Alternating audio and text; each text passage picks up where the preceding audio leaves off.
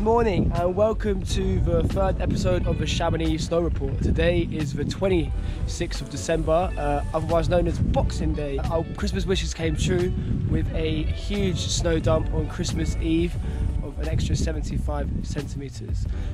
So Christmas Day was a bluebird sky, it was gorgeous. Fortunately it was just for the one day, as we're having really cold nights in Chamonix, minus 1, minus 2, 0 degrees nights, and that is making the snow become very icy and packed with the powder freezing, so the top layer of snow becomes very crunchy, which is making the piste quite icy, especially if there's a lot of holiday makers at the moment due to it being Christmas, so the piste is becoming quite moguled.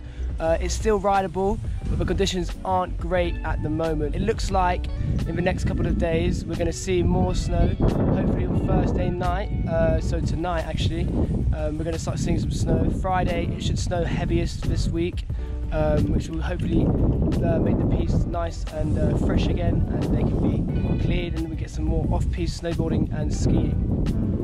That takes us to next week as well. On Saturday and Sunday we're going to start seeing hotter weather with sunny bluebird skies, which is going to be nice, and that will continue throughout the rest of the week. The conditions are pretty much the same across the Chamonix Valley. This is including Le Tour, Vallecines, Les Ouches, Grand Monte.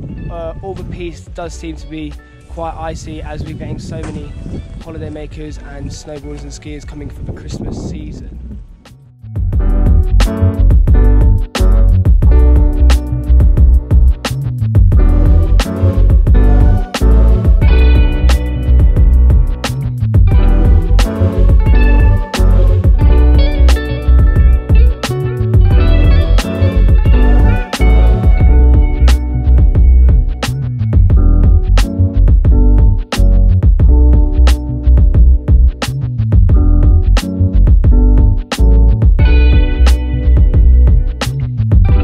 Moving on to things that, if we're not snowboarding or skiing, or if you just want to get a little bit merry, New Year's Eve is coming up, and across Chamonix, make sure you get tickets to events on New Year's early, as all bars, clubs, wherever private parties are ticketed events.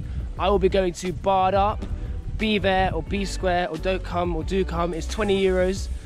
Book your tickets now, they're selling out fast. But check it out, you can look on Chamonix for all the things that are going on around Chamonix regarding New Year's Eve. I hope everyone's had a great Christmas. I have, and we'll see you in the new year.